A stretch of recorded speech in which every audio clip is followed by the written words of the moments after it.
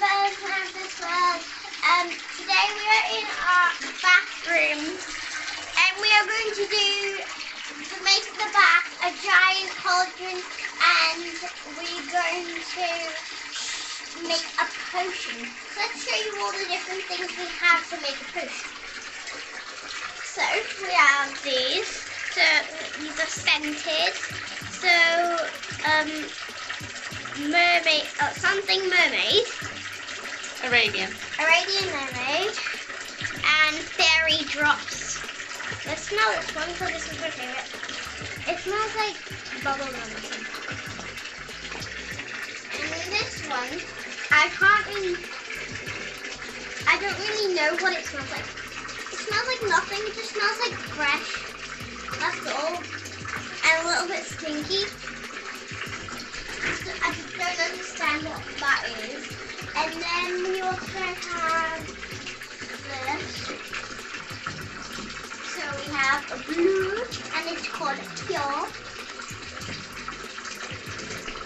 And I can't read, so we've got green and I can't read that.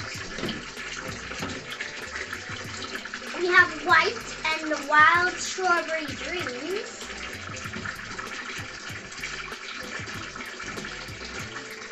We have pink luxury florals and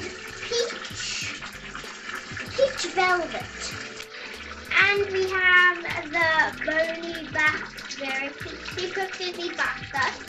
So like blue, yellow, pink, blue. And we have this watermelon bubble bath. So these are all bubble baths. And these are body washers, I think.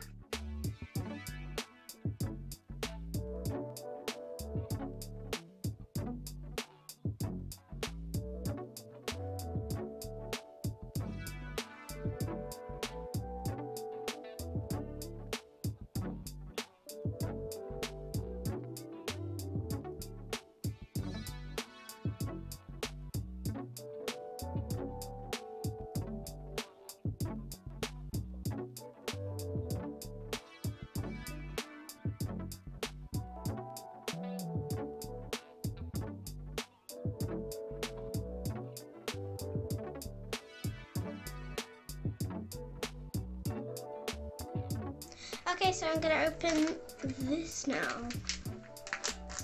Yay, I finally got it open. Let's just pour it over. Get some pink as well.